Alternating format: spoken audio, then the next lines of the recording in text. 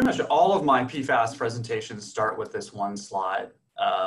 And this kind of takes us back to 2001 when these two monitoring studies really kind of blew up the issue of PFAS contamination.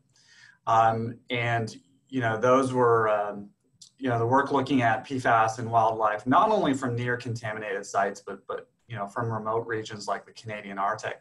And of course, this one from 3M, looking at the PFAS in serum from United States. And this is non-occupationally exposed folks.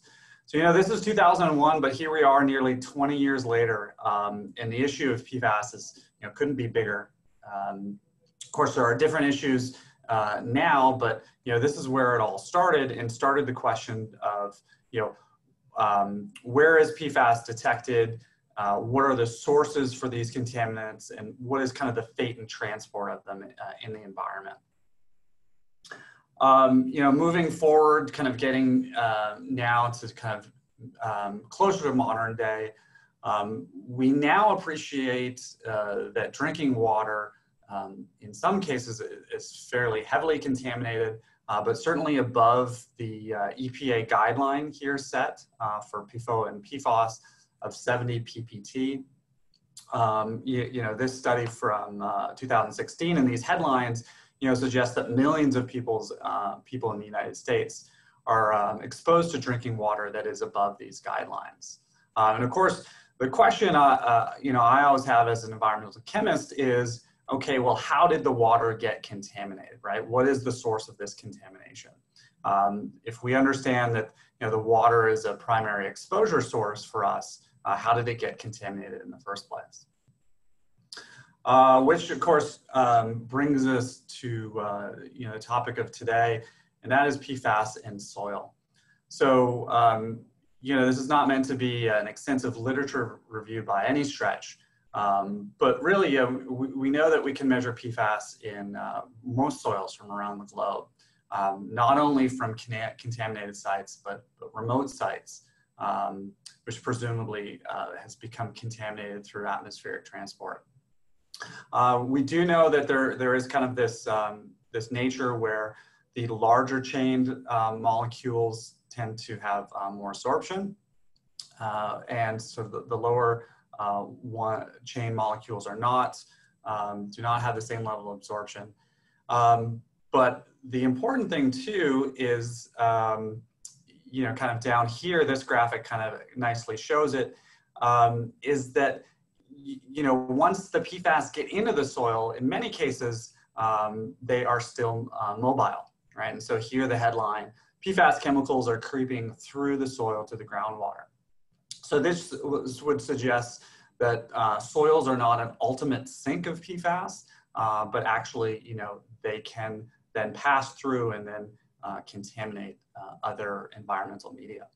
So when we think of inputs of PFAS to the soil, again, this is not meant to be extensive, but we think of things like biosolids amended soils, right? So taking some of that treated sewage sludge and amending it to soils. Atmospheric deposition, of course, is an important one as well, primarily for remote regions, or maybe even the input of industrial waste. And so then we think about this, what is the kind of environmental fate of this? There can be bioaccumulation from the soils into plants. That could be through our food crops or even forage crops, which would eventually get into humans and other animals as well. And then of course the one, from this graphic down below, the fact that, a lot of PFAS they don't stay still in the soil, and that they can be then transported. So if I have a kind of a little graphic of fate and transport focused around soil, right, we get various inputs from biosolids or from the atmospheric transport, and then we can have movement into different environmental media, crops, getting into forage animals and eventually us, or then into the groundwater and surface water, and then that could eventually move into us. So all of this really is to demonstrate that we need to have a really good handle as to what the concentrations are in PFAS, and of course which types of PFAS compounds are there. And so because of that, we need really robust, reproducible soil extraction and analysis methods to understand the fate and transport of PFAS, and then ultimately what the exposure is to humans and wildlife. And so that's why I was really excited, for the EDGE automated procedure to give us that level of reproducibility and robustness for the method that Alicia will talk about in great depth in the second portion. Okay, so I want to touch on a little bit about the PFAS applications at SCIEX. We here at SCIEX have been working with PFAS for a long time in many different application environments. So I just want to kind of touch on a little bit before I get into an explanation or description of the instrument that was used for the analysis. So, PFAS in water has been a really big focus of regulators and many labs. And so we've developed some interesting methods looking at both a solid phase extraction approach as well as a large volume injection approach, including, for more details, I would refer you to these technical notes here that are available. This one covers both the large volume injection and the solid phase extraction approach. There's other work that we have that has been focused more towards meeting some of these EPA regulation guide methods. Just kind of a summary of some of the applications. The SPE method is a well-used method both for DoD and EPA type of work. Essentially the process is taking a larger volume of water, concentrating it on a SPE cartridge, and then eluting that so you have an effective concentration step. The great thing about this is that you can achieve very low levels. This is a chromatogram showing 10 picograms on column. In this case, this is on a 5500 Q-trap instrument. Lots of sensitivity that we can see. Here's kind of the calibration range, taking down to, in this in vial of 25 ppt, with excellent sensitivity. The point of using, the SPE is that, you can get just really exceedingly low in-sample detection limits. So this being with a 500 times concentration factor, able to see in the sample as low as 0.025 ppt or nanograms per liter. So I would kind of remind you that the EPA guidelines are 70 ppt, right? We can get significantly below that using a concentration step. And just kind of to show you that what it would look like in a real world water sample, again, hitting levels that are far below what would be needed. Another thing is, with the sensitivity of instruments like the 5500 Q-trap, we can take advantage of that sensitivity to do direct injections of water, in this case, almost a mil, and concentrate that on the head of the analytical column. This isn't like a true online SPE system, but this is really concentrating this large volume onto the head of the analytical column. These methods have great robustness over long periods of time for analysis. And again, this is a real world example, showing levels even, down to 12 ppt in a groundwater sample. Accurate mass applications, some very interesting applications in terms of using accurate mass, both a targeted and non-targeted acquisition, using something like the X500R Q-trap, X500R Q-TOF. And we can use it in a targeted approach with an MRM sort of technique, but using a high resolution fragment, which means more specificity. More specificity can be important in dirty matrices like soils to help reduce the background, right? And so this is an example for some work that we did in collaboration with UNC Wilmington, looking at GenX in the Cape Fear River Basin. This is a targeted method. And so this is GenX itself, but we've also monitored some of the other polyfluoroethers. Looking at, we can measure this in sediment and river water quite readily. And this is kind of one of the shorter perfluorinated ethers. Again, these are real world samples for sediment and river water. The other thing that we can do is we can take advantage of a QTOF approach to do some non-target acquisition using techniques like swath. This is the same samples. This is actually the sediment samples specifically. And we can look at something which has been identified by folks like Mark Striner and his group to be this diprotic compound. And the cool thing is we can obtain the MSMS fragmentation, and we can look at some of these characteristic fragments to help confirm the identity of that compound. And here I just have listed some of those characteristic fragments and what they represent in terms of the SO3 group or the CF3 group or CO2 neutral loss. And this is kind of one of the known compounds, the NV-HOS here with these characteristic fragments. So we can use the MSMS fragmentation pattern for compound confirmation if we don't have an authentic standard.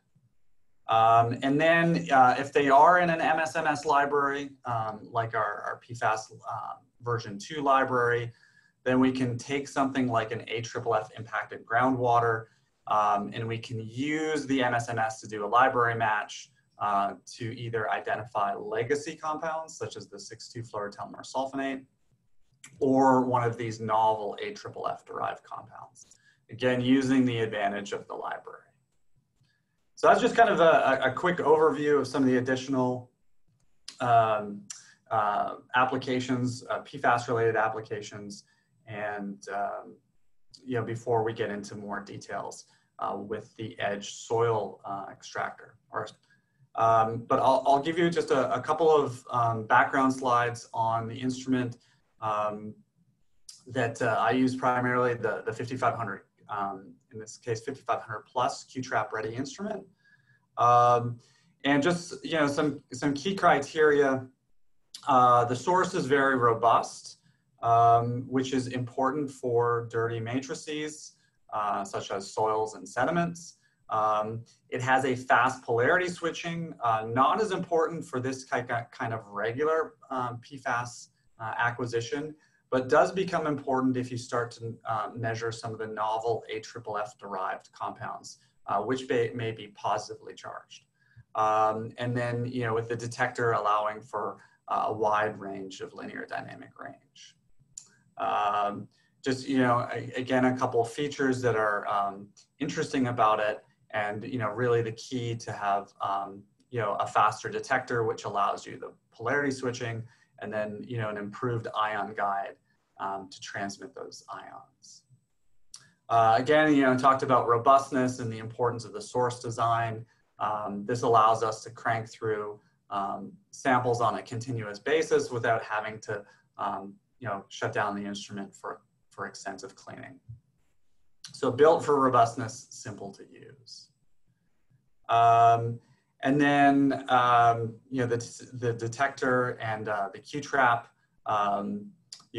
Q-trap can be used for doing some more confirmation work, or if you do have a high background, for trying to reduce that background.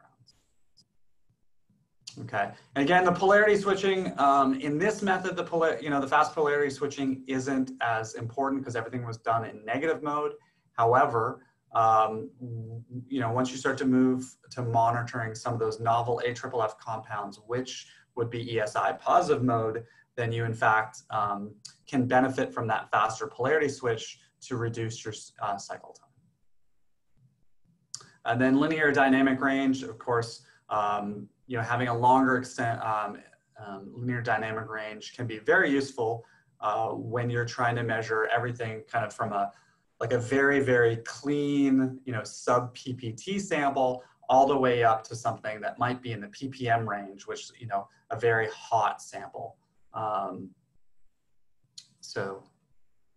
that just kind of shows it here. The advantage with the 5500 plus that we can get that longer linear dynamic range. All right, and then finally the newer QJet, which has improved ion transmission, which ultimately can help with sensitivity. Okay, and then sort of one of the final slides, of course, is robustness.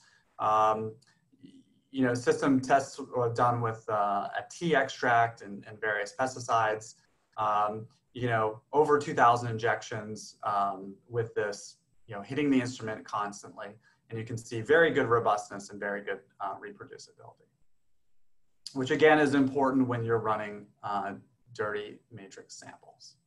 All right, so that's all I had in terms of an introduction to PFAS and some of the applications in technology. At this time, I want to pass it over to my co-presenter, Alicia, who's going to get into more details about the edge. Thank you. Thank you, Craig. And Alicia, while you're sharing your screen, I just want to remind the panel, the attendees, that you can type your questions in. And Craig, one question did come in. What is the name of the robust source that you use? In this case, this would be the Turbo V source. Thank you. All right, Alicia, we see your screen and you are up. Okay, thank you, Paul, and thank you, Craig. Definitely, I learned a lot just in that presentation alone. And so hopefully now I can give some details on the sample prep extraction side of things. And overall, definitely thank you to SCIEX for giving me this opportunity here today. I think we have a unique situation where CEM and SCIEX can come together and offer a full solution for the extraction of soil and for PFAS analysis. So working for CEM and for a sample prep company leaves me in a unique situation in the fact that, what I care about is the sample prep. And I don't know about everybody in attendance here, but I know for me, when in the current world and I'm attending these virtual conferences, I'm watching a presentation and I am just begging for them to be a slide on sample preparation. There's a lot of great stuff out there on analysis, and I get it because analysis is so interesting and so much has been done in that world. But often, the sample prep side of things is kind of glazed over. But it is so very important because if you don't do correct sample preparation, you're not going to get good results. So while this is kind of the topic that kind of doesn't get a lot of interest sometimes, it truly is very important. So I'm going to give you a lot of details on how we are going to prep and extract these soil samples. So Craig already gave us an introduction. There we go, sorry. Craig already gave us an introduction into PFAS and why we care about the soil and so forth. So I'm going to jump right into sample preparation. And what I got depicted here is a very generic method of how we would typically extract soil samples for PFAS currently, right now.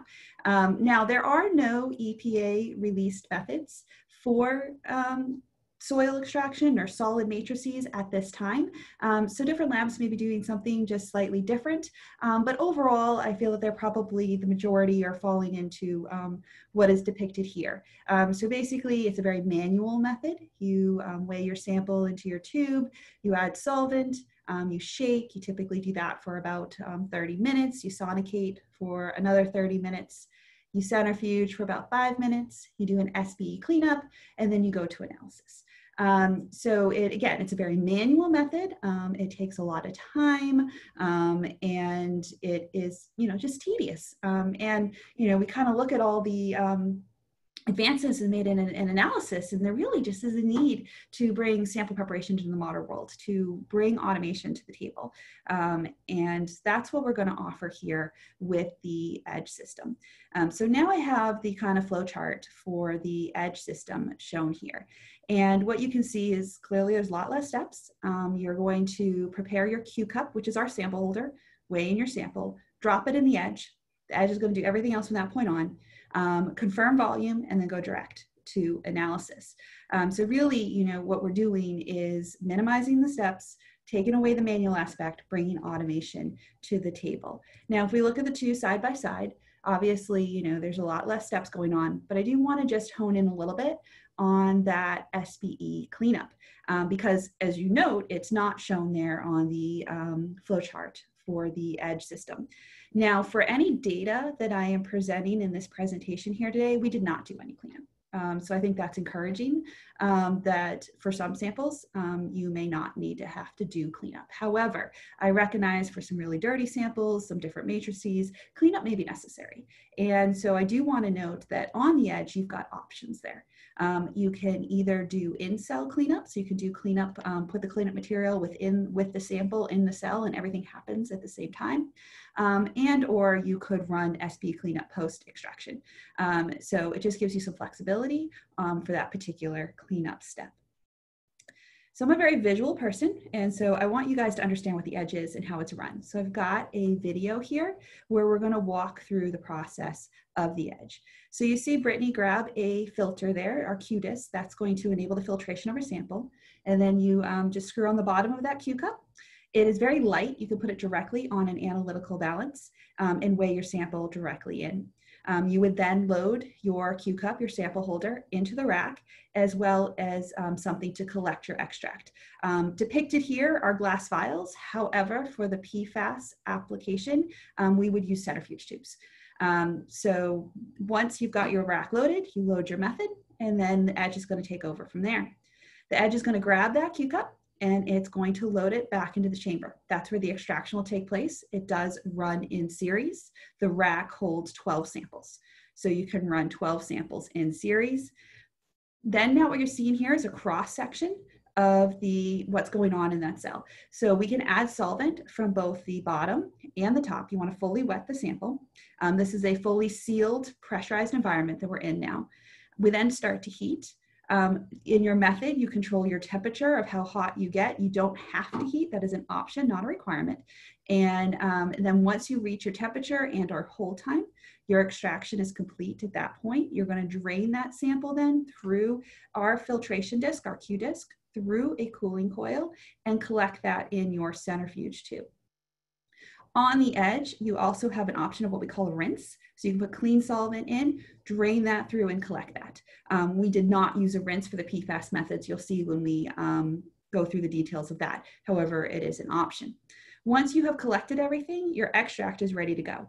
However, as I noted, we run in series here. So we need to be very cognizant of carryover, especially for PFAS applications where there's a lot of potential contamination points. So we are going to wash the entire fluidic pathway to ensure that there is no carryover.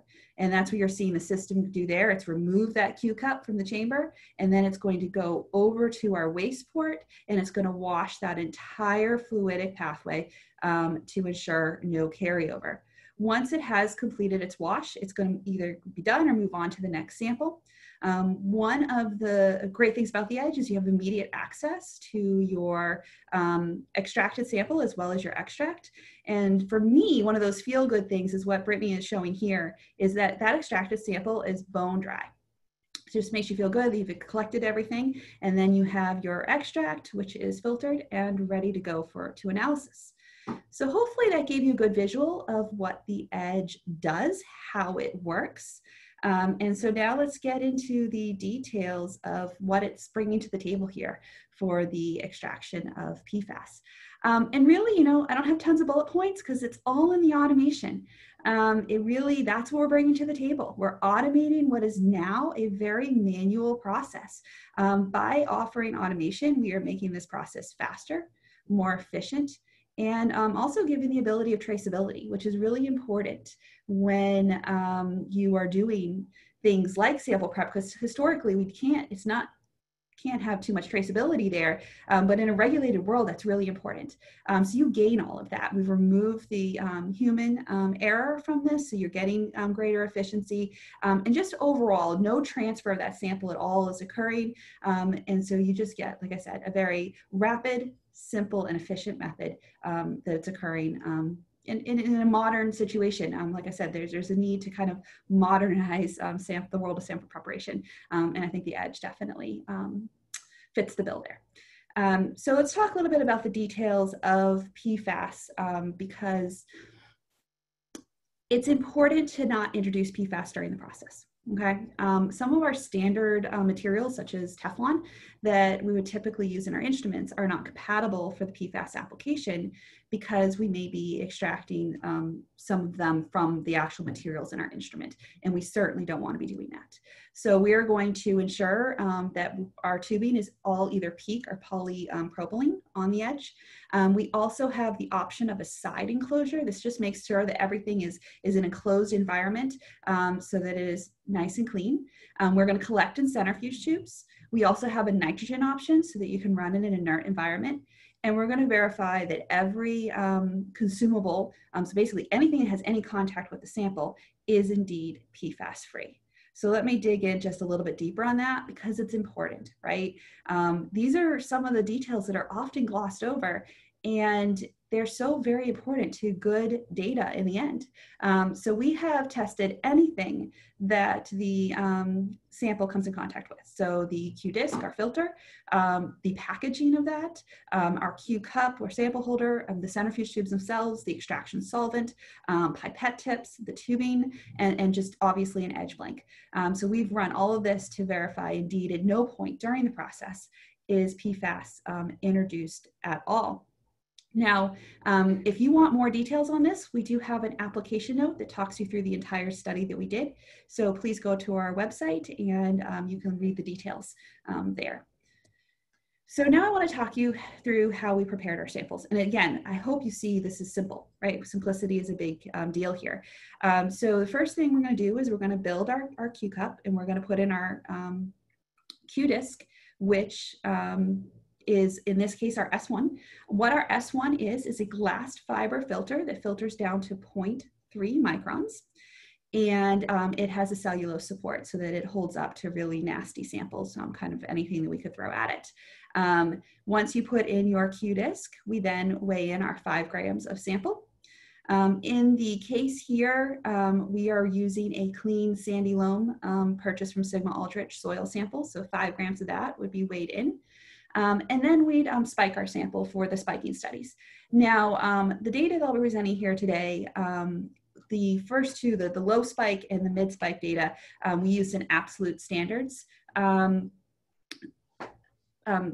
reference material. And then for the high spike, we switched over to Wellington standards. So just wanted to let you know kind of what standards we are used for that. We'll cover the concentrations when I go over on the actual data of the different spikes.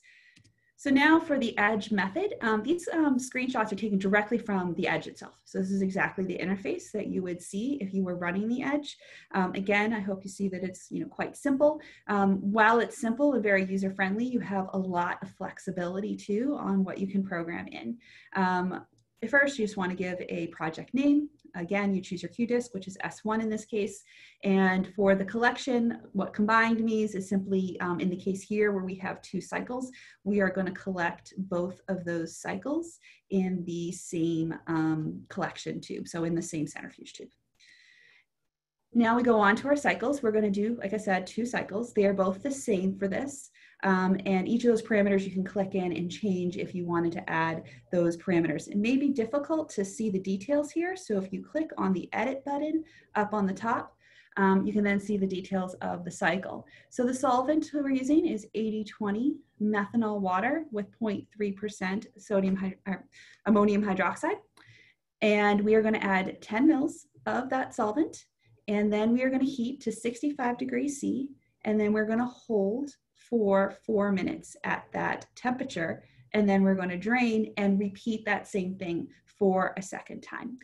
So the total process of the method is just around 10 minutes with all of the extra washing and so forth.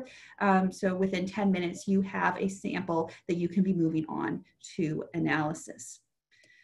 Now, our washing parameters are extremely important because we want to be cognitive of the fact that we are running a series and we don't want any carryover. So for this study, we're going to do a very high spike. We really wanted to make sure we used a very robust and aggressive washing method. What I want to note with the washing method is you have so much flexibility. You can use different solvents. You can plumb up to 6 different solvents on the edge, different volumes. You can hold at different temperatures.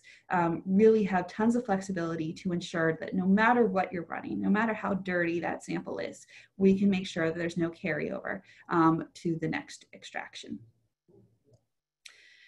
So before you go to analysis, if you want to do good quantitative data, you do want to confirm your volume. Possibly there could have been some loss during that process, and you want to make sure you're at that 20 mils.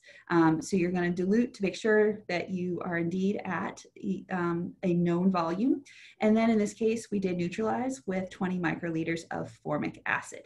And then, like I said, it's filtered and ready to go. So then that was taken direct to the analysis. And here I need to thank Craig for providing the instrument details as well as the chromatograms that you will see. And my expertise is the sample preparation, not the analysis. So if you have any questions regarding this, definitely reach out to Craig on that. And he can, I'm sure, cover any questions you may have here. So again, big thank you for him for providing this information. He already gave you the details on the instrument that was used for the analysis that we're talking about here. And if we look at the chromatograms, we overall see that we've got good chromatography. Note that this was run at 2 nanograms per mil. However, the instrument is much more sensitive than that. We just wanted to be in a good range for the range which we had spiked at. So we certainly could go more sensitive. This was just relevant for the concentration range that we were looking at for the data presented here. The hump for the PFBA peak there is just from the delay column, it's instrument leaching, so that's not to be concerned, and it is separated from the main peak, so we are still able to quantify the PFBA. If we look in a little bit detailed here, you see that same thing going on with the PFBA, but overall, really great peak shape, good chromatography across the board for the PFAS that we were analyzing. So let's look at the, well, sorry, I got a little ahead of myself. And, you know, I like my extract pictures. So anyways, I do like to kind of show pictures across the board because I think a visual kind of maybe sticks with someone maybe more than me just talking. So what you have here is the soil sample, right? So not a lot going on, it's just soil. It's a clean soil at that. And on the left, you have pre-extraction, and on the right you have post-extraction, and no real transformation occurs here. We wouldn't expect there to be. If anything, it's clumped up a little bit because you're draining through that, you're pulling a lot of pressure on it to do the extraction. And in the center you have our extract, which is filtered and ready to go. You do note that there is some color there because we're not doing any cleanup here at all, so we're just extracting everything. So you would expect to see some color in the extract itself. So now let's look at the data. So this is the low spike, which is at 0.1 ppb. And just another note, when I talked about the different reference standards that we used, the low spike and the mid spike was from a previous study that we did where we had spiked with the absolute standards reference, as well as we had outsourced the data to PACE Analytical. However, PACE was using a SCIEX instrumentation, so this was still done on a SCIEX mass spec. And across the board for the low spike here, we get acceptable recoveries and RSDs. In general, we want to be between 50 and 120% recovery and less than 20% RSD, and we are well within that range for the low spike, which is obviously what we wanted to see. I've split up the analytes that we've looked at into 2 slides just so you can see them, so you can read them a little bit more visual. So here's the first set of PFAS in the standard, and then the second set. is now depicted here. And across the board for the low spike, as I mentioned, good recoveries, good RSD values, which is what we wanted. So then we moved on to mid-spike data. This was at 10 ppb. And that, again, we had good recoveries and good RSD values across the board.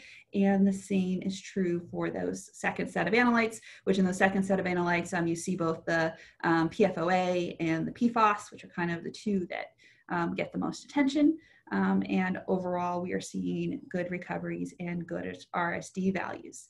Now, as we move into the high spike, which in this case was 20 ppb, this is the data now that Craig did specifically, and then we switched over to the Wellington standards, but the same story, right? We're seeing good recoveries and RSD values across the board.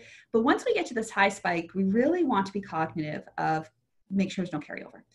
So really for these particular data set, we were interested just as much in our blanks as we were in actual recovery values. If we go on to the second set of data, same story, right? So across the board, low, middle, high spike, we got good recoveries and good RSD values for the extraction of these PFAS in soil. So if we dig in a little bit deeper on the carryover, so now we see the or lack of carryover, we see the chromatograms of the blanks. And, you know, from this representation, it's kind of hard to see, okay, is that baseline or not? Is there something there? So Craig put together a nice slide here where he compared the standard at 2 nanograms per mil with the high spike and then the blank.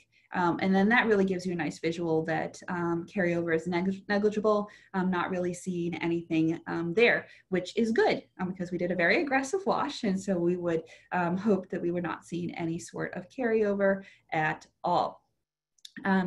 So at this point, you know, we had a nice study of spiking study for the soil samples.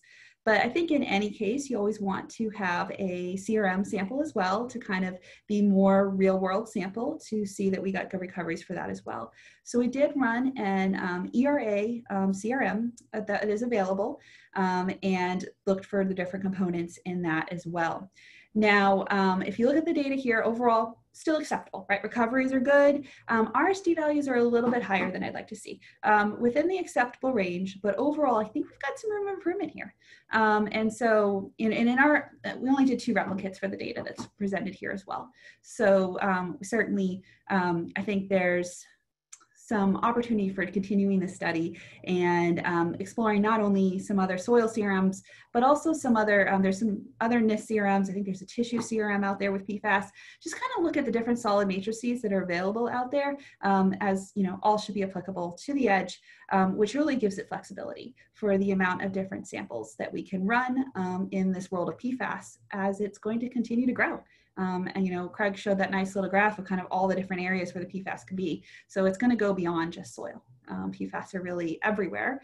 And there's a lot of interest in really understanding this. And it's an emerging topic that will continue to grow. Craig also gave the chromatograms for the PFAS we're looking here. So across the board, right, good chromatography. So we're seeing really nice signal and everything for everything that we're looking for. So with that, you know, it's a pretty simple conclusion. I hope you've seen that the EDGE offers a rapid, simple, and efficient extraction method for soil, PFAS from soil. You know, and it takes what you saw at that very beginning, that very manual process, and makes it a very modern process that is automated and gets all these other benefits for you as well. So that's going to conclude my portion of this talk. So we'll open it up for questions and answers. And again, a huge thank you to SCIEX for giving me this opportunity. Alicia, I'd like to thank you also for taking time to put that excellent presentation together. And I'd like to thank Craig and you both for really some excellent information. And we do have a few questions. So let me start with the first one.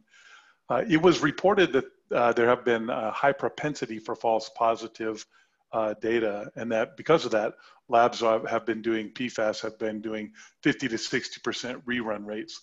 Can you two talk about any information you have about that?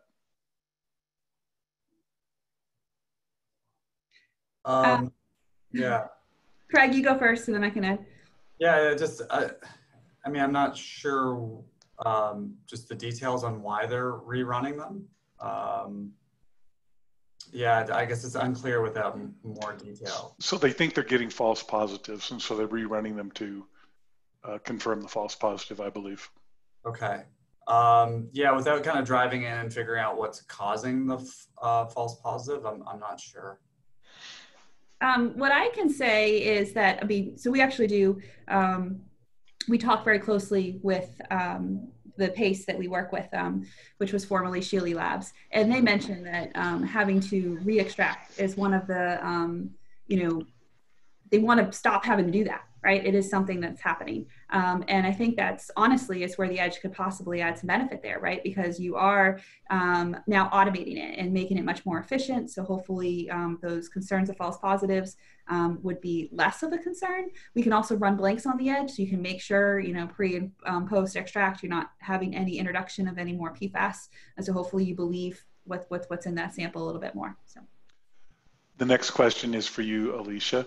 What is the pore size for the Q cup filter, and what material is it made of? And actually, I had a question of my own. As long as you're talking about the Q disc, could you expound on what different kind of Q discs exist and a little bit more information about Q discs? Definitely. So the S1 that we used here is a specialty, actually S stands for sandwich, because it's three actually filters together.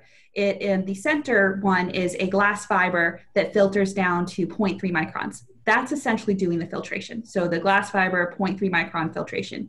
Glass fiber, if anybody's worked with it, is not the most robust material. So we sandwich that into cellulose 40 micron filters. So we keep the porosity very big for the cellulose, but they are really robust and keep that glass fiber filter together. So that's our S1, which we have done all of the studies to ensure there's no PFAS introduced in that filter. We have other filters available at CEM. We have a wide range of cellulose filters, from anywhere from 2 microns up to 40 microns. We also have a few different membrane filters, from nylon to PTFE, as well as some depth filters. And we're always willing to work with a customer if they have a specific filter they have in mind that they really need to use. We can probably adapt that to work. But we have, as I noted, probably about 12 different Q discs available currently right now. But the S1 is what we recommend for PFAS. Outstanding, thank you. The next question also is for you, Alicia. How much time is saved using the edge?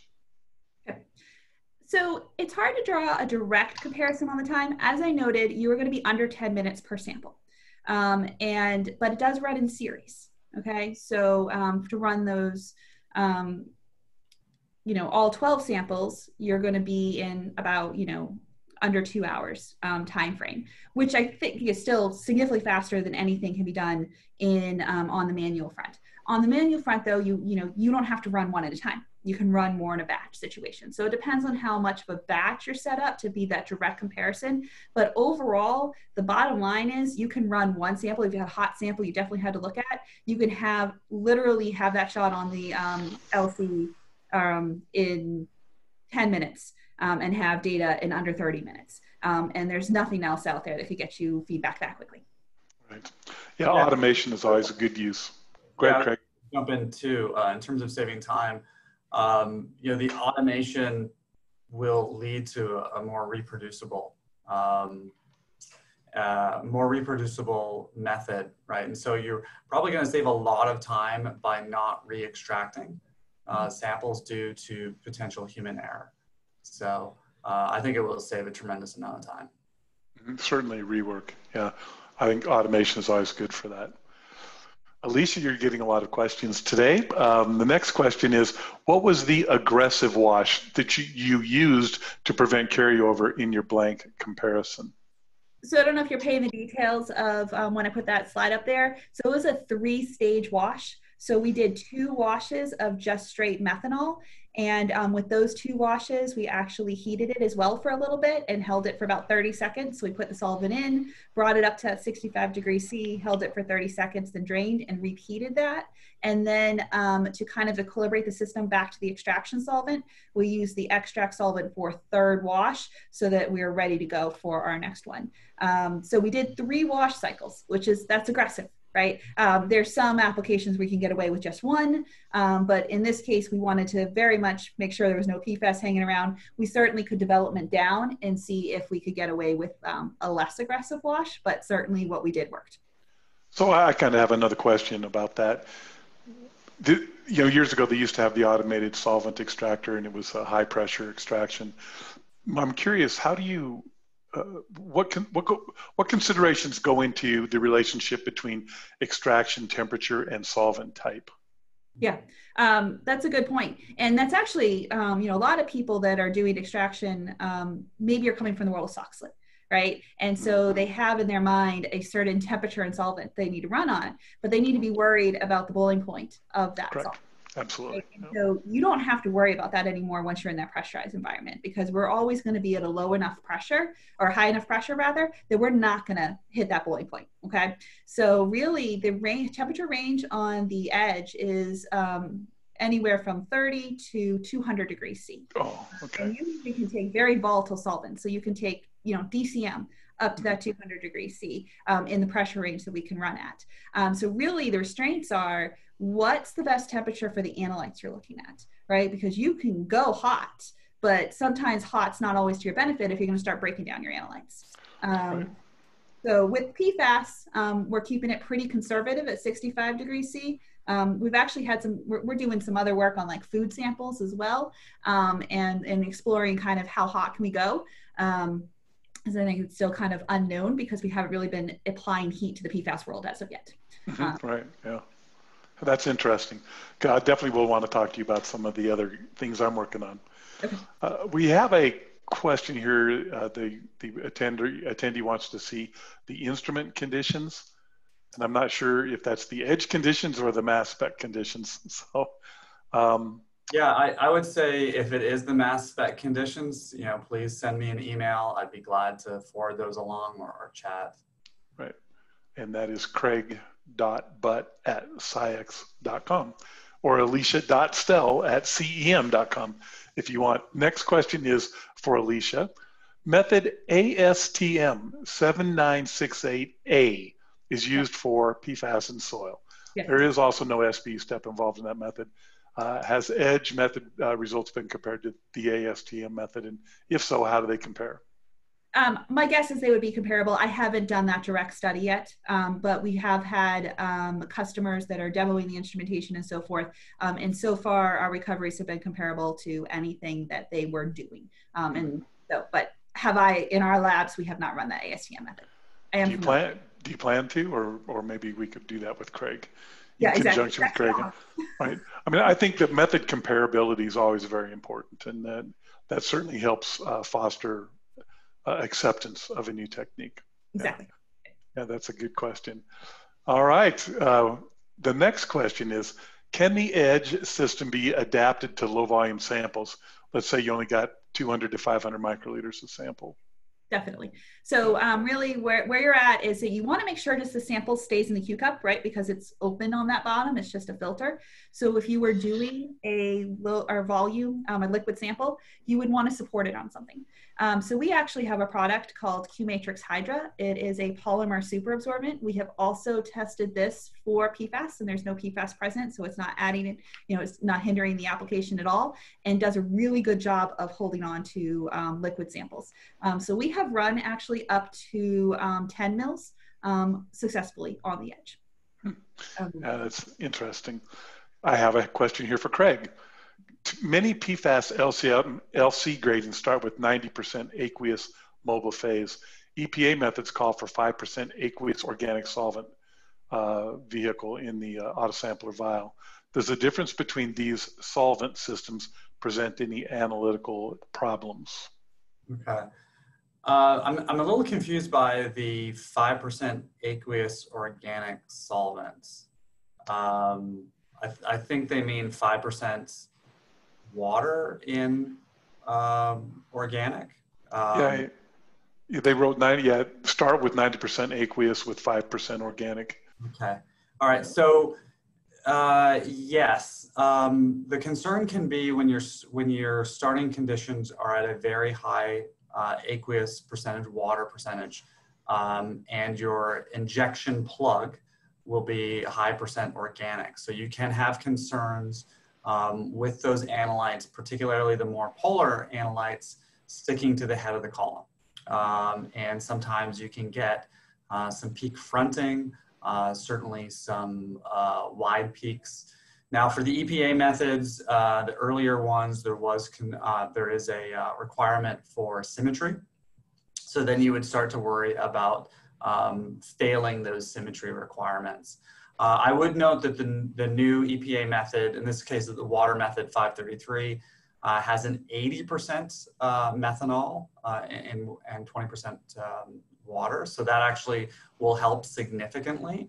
The second thing I would note is that we found that using the Phenomenex Gemini column is very good for peak shape, particularly with the early eluting compounds.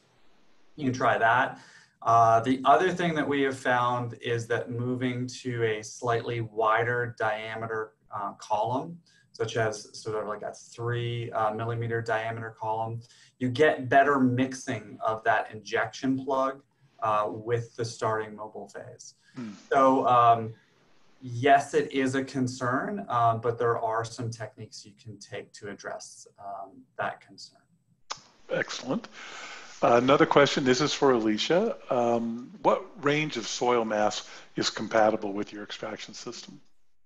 That's a really good question.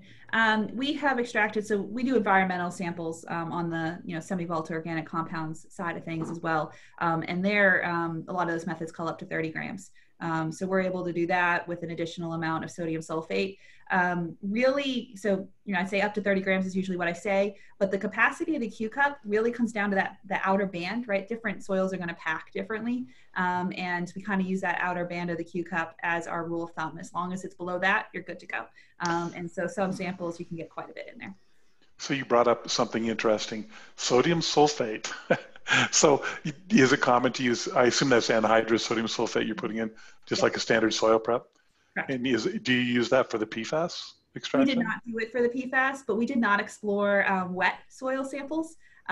So if we were doing wet samples, it might be something that we would then consider. Interesting, something interesting for sure. Another question, the question is, I assume the thermal degradation is not a concern.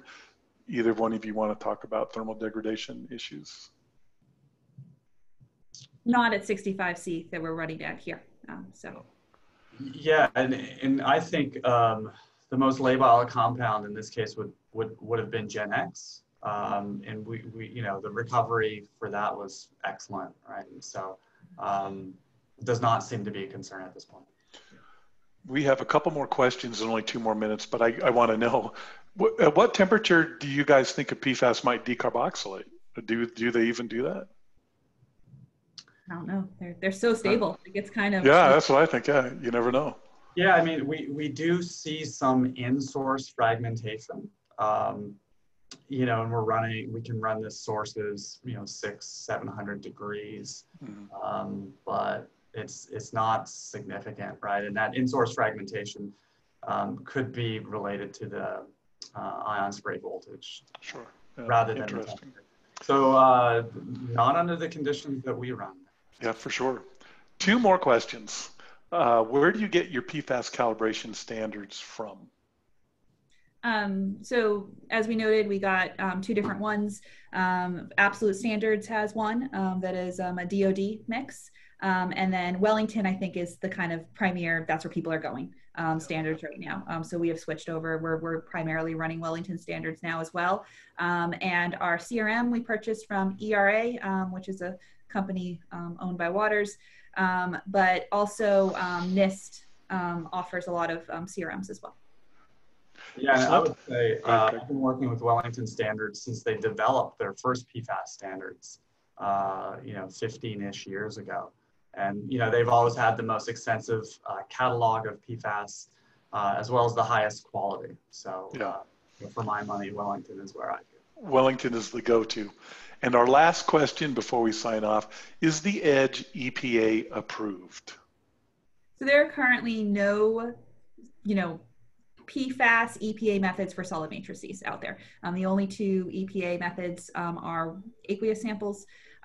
So we're hoping that, yes, that's going to be an answer down the road. We're working with the EPA to kind of make sure that the EDGE system would be compatible with any suggested method that the EPA does come out with. But as of right now, there are no EPA methods at all. So. Yeah, and I might note that in my experience with environmental methods, oftentimes you're looking at a soil extraction. They're really looking at the data quality objectives to decide whether or not the data is acceptable. A little less caring about exactly how you mechanically did the extraction. So I think you have to be in pretty good shape there. Yes. All right, well, we're out of time. So I'd like to thank you, Alicia, and thank you, Craig. What an outstanding presentation today was. And to our attendees, thank you for your time. We hope you found it informative. And again, if you have any questions, you can send your question to Alicia or Craig, alicia.stell@cem.com or craig.butt@sciex.com. Thanks, everybody, and have a great day. Right. Yeah. Bye.